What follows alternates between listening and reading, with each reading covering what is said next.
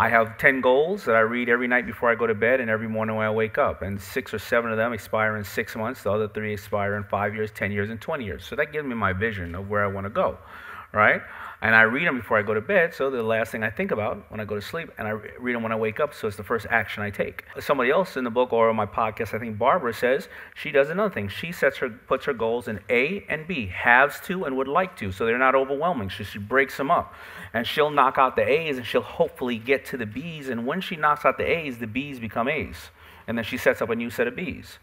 Somebody else said they write down a list of everything they love in life and everything they hate in life. And everything they hate, they try to outsource or get the people away from them that are creating that hate or that anger for it. And they keep focusing on how to do the new things, right? And you'll figure these things out, but everybody in here sets different ways of accomplishing that.